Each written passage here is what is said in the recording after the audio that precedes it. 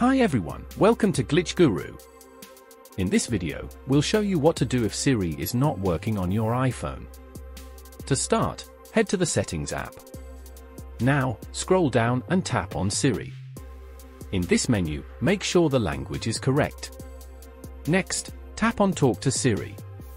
Then, select Hey Siri and make sure this toggle is turned on so that you can use side button to trigger Siri. If it's already on, try turning it off and back on. Go back to the previous menu and enable this Allow Siri when locked option. Now, go to Siri Responses. Here, select this Spoken Responses option. After that, go back to the main settings page. Then, tap on Accessibility. Now, scroll down and tap on Siri. Here, make sure the Always Listen for Siri option is turned on. If it's on, turn it off and back on. After that, go back to the Settings app. In this menu, scroll down and tap on Screen Time.